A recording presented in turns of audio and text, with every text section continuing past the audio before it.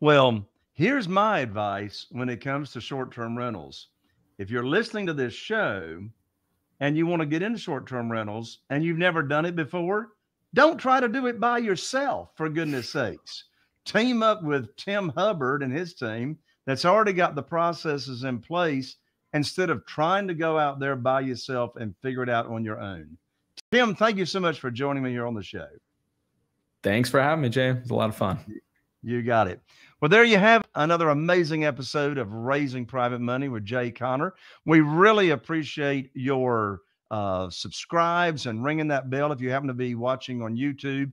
If you're listening on Apple or Spotify, be sure and follow so you don't miss out on any of the upcoming amazing episodes. So thank you for joining me. I look forward to seeing you right here on the next episode of Raising Private Money.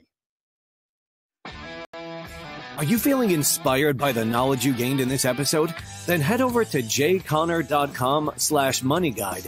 That's jconner.com/moneyguide and download your free guide that shares 7 reasons why private money will skyrocket your real estate investing business right now.